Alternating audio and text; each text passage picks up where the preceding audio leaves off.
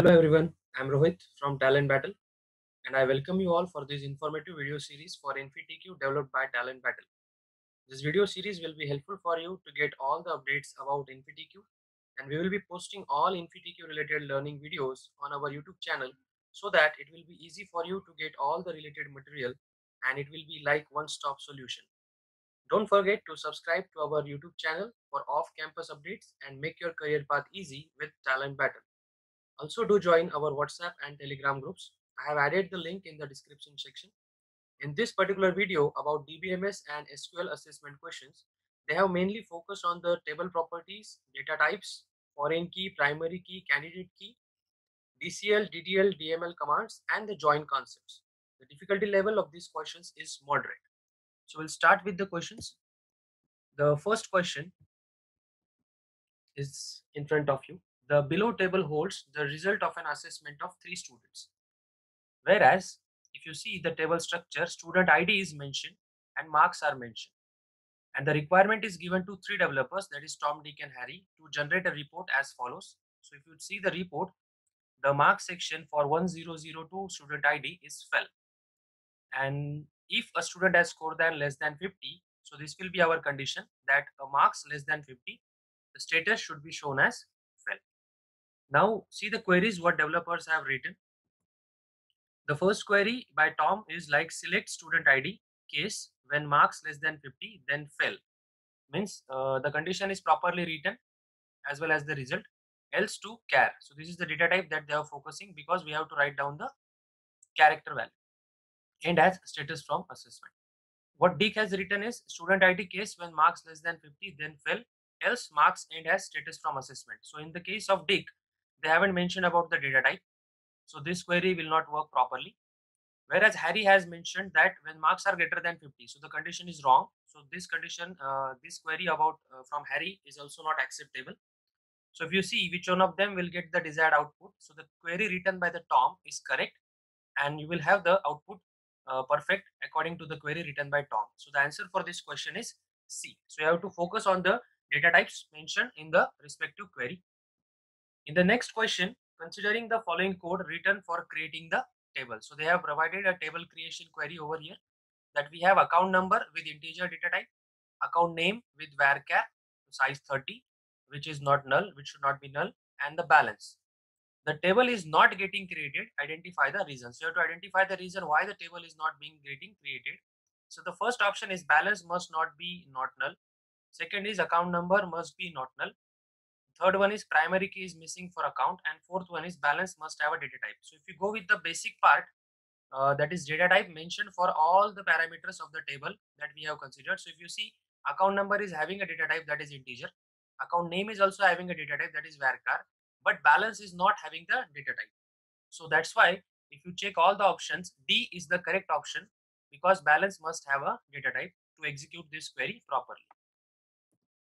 The next question represents the information about table course and student which have 1 to n relationship, right? So this is the important phrase that have been mentioned. So the relationship mentioned is like 1 to n respectively, means one course can be opted by n number of students.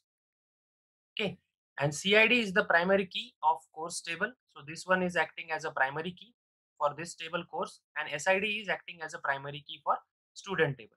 Now the question is, to which table the foreign key should be added?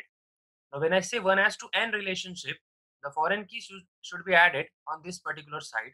So if you take the options that they have been provided, either student or course. So one course can be given to multiple students, so this will not work.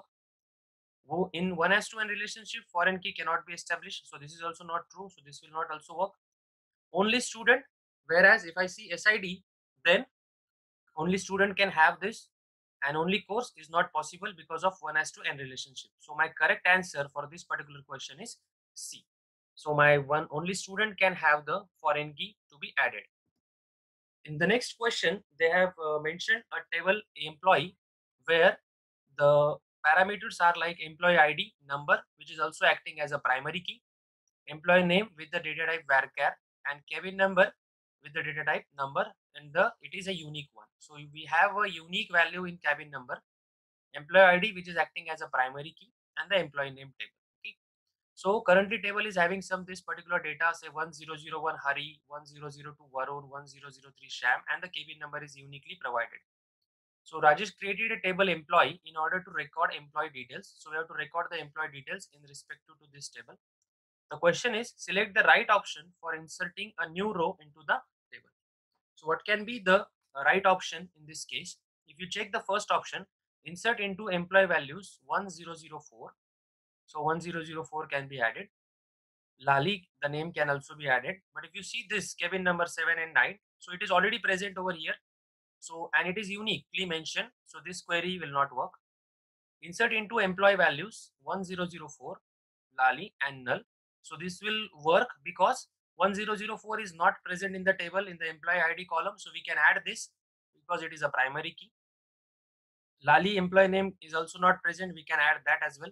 And null value for the unique number of cabin that can be added. If you check the option C and D, in the option C, employee ID is mentioned as null, as if it is a primary key, so you cannot mention employee ID as null, so this will not also work. And 1003 in the query D is already present over there, so this will not also work. So that's why for this particular question, option B is the correct answer, which will satisfy all the given requirements in the question. Moving to next, a table employee has the following data: employee number, employee name, department, and salary. The following queries were executed on the table successfully, and we have to select count star from employee. So what are the queries? Update employee set department equals to HR, where department is marketing. Right now in the provided table, there are two values with the department marketing.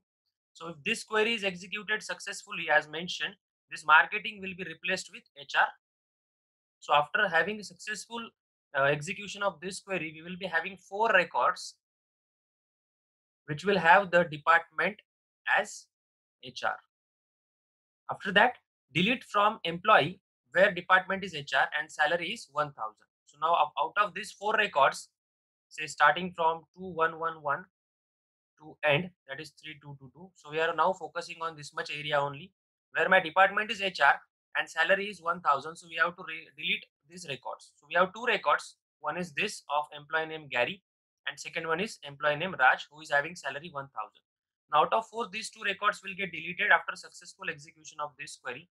And now they are asking, what will be the output of the following query? Select count start from employee. So out of all this table, there were total 6 records, and out of that 6, 2 are deleted because of these 2 queries after updation and deletion. So remaining count will be 4. So this option C is my correct answer. Okay, so I hope you are getting this. Moving to the next question, consider the following statements with respect to a candidate key, right? So they are now asking the informative inform about candidate key. So first one is candidate key identifies rows in a relation uniquely. Yes, this is true in case of candidate key. There can be only one candidate key in a relation. No, it cannot be, because one candidate key in a relation is not the case. You can have multiple candidate key with reference to the relations. And a candidate key can be a combination of more than one attribute in a relation. This is also true, because in case of relation, if there are more than one attributes, you can apply the candidate key separately to them. So if we go with the options checking A and C, we have to identify the statements which are true. So A and C are my true. B is already false, so this option is not there. So definitely option A is the correct answer in case of this question regarding to the candidate. In the next question, they have provided the table salesperson with 2 attribute values. One is ID and second one is amount. Now what they are expecting, they select distinct ID and amount from salesperson order by amount ASC. So this stands for ascending order. So what they are expecting, that we have to decide the ascending order of this respective elements or respective queries, whatever is been provided to this, and based on the output of the above query, identify the correct statement. So whatever the records will be generated after performing the option of ascending, we have to check whether 1005 will be the third record, or 1009 will be the fourth record, 1002 will be first record, or 1001 will be fourth record. Now when I execute this query and focusing on the ascending case, if you see the amount, My 460 will be the record that will be coming first. After that, I will be having 600, then I will be having 1800, and then I will be having 2400, considering the IDs as well. So this will be my sequence in ascending order. Now 1005 will be the third record. So third record is related to the 1800 and it matches with the ID as well. So that's why option A is the correct option for this particular question. In the next example,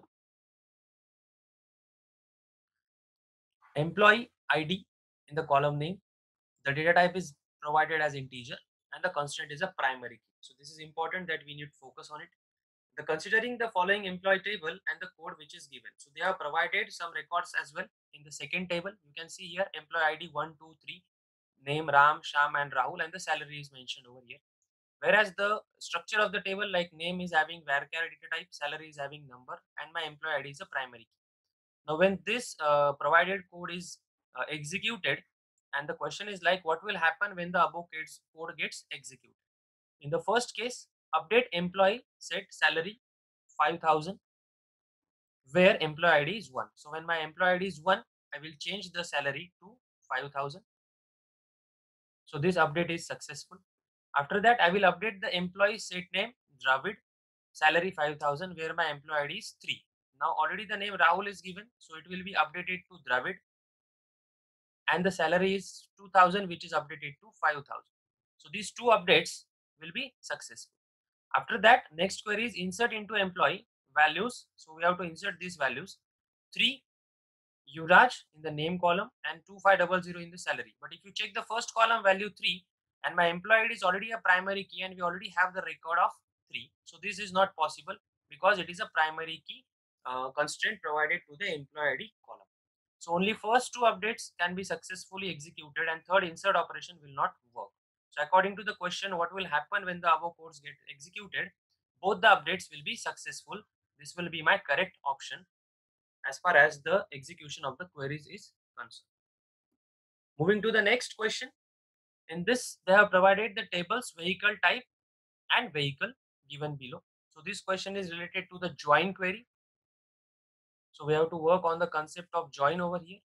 Now when vehicle type is provided, VID and VType are the two parameters, whereas in the vehicle ID, VID, brand, model and price. So VID is the common factor out of these two tables, with ID being the primary key and VID is the foreign key. So they have specifically mentioned that ID from the vehicle type will act as a primary key and VID will act as a foreign key for the second table. So considering these two constraints that have been provided, the query is like select brand from vehicle V, join vehicle type VT. So we have to perform the join operation on V and VT, focusing on the selection of brand. So when this will be executed with the join operation and grouping by brand is done, whereas the condition provided is having count of V type is greater than 1. So we have to check these 2-3 cases. First, grouping by brand should be done. The count of V type greater than 1 should be there, and the join operation between vehicle V and vehicle type VT, where my ID will act as a primary key from vehicle type and from vehicle VID will act as a foreign key. So if I check an equivalent subquery we have to choose that would achieve the functionality performed by the above join query. Same query that we have to choose out of these 4, and the only difference between the options will be the where clause. So if I check all the queries, say for example, first A option, select brand from vehicle where VID in select VID from vehicle type having count V type greater than 1. So this will not work. The reason behind it is we have to check the join functionality between vehicle V and vehicle type VT. If you focus on this case of option B, they are dealing with the vehicle type and grouping by with having count, right? So brand is not mentioned over here, so this will not also work. Now if I check with the case of third option, select brand from vehicle where VID in select vid from vehicle type is there, again the brand is not mentioned over here. And if you go with the last option, that select brand from vehicle where VID in select width from vehicle type, so this is my first case, that is satisfactory. grouping by, right? So this group by is more important because it has been mentioned over here, group by brand. So for this case of having part and for this case of having count, these two will be declined as far as the given query is concerned. Focusing on the B and C, we have to also check the case of V type greater than 1 and VID greater than 1. Now having count VID greater than 1 because we are working on the VID and the V type. So according to the provided satisfactory queries and the constraints that they have been provided, option D is the correct option that is most suitable for the case of this particular question. So you try the tables separately with the given parameters and then you will perform the join query. So you will get the results like this. In the next question, considering the tables employee and department given below. So two tables are provided. One is employee and second one is department. In the first table, employee number is a primary key and department number is a foreign key. And in the second table, department number is a primary key. Now, which of the following queries will be executed successfully? So if you check one by one in both the tables applicable, insert into employee, we are dealing with the first table where values like 1006, name is Frederick, 10 is my department number and 2000 is my salary. So in the employee table, A can be executed successfully. The reason is it satisfies with the structure of the table where 1006 is not available and it is a primary key, so we can add it. Name Frederick can be added, 10 and 2000 can be done. Now it deals with the foreign key, so multiple values are allowed here. So option A will work. If you check option B, insert into employee values 1008. Again in the employee 1008 can be added because it is a primary key and 1008 record is not available. Name Frederick can be allowed. Candidate key can be, foreign key can be null. So that is also acceptable and the salary part is 3000. So this query will also give us the positive results. So A and B will work. Insert into department. Now talking about the department table, department number, which is a primary key with values 40. So 40 is already present over here and it is a primary key. So this will not work in case of option C. And last option, insert into department values, null HR, right? So the first is department number, where department number is a primary key which cannot be null. So option D is not acceptable. So for this question, multiple options are the solutions. So the solution for this is option A and B. Both will work and give us the positive results. So I hope you understand all the questions and the explanation related to the answers. Don't forget to subscribe the channel for more such videos. Thank you.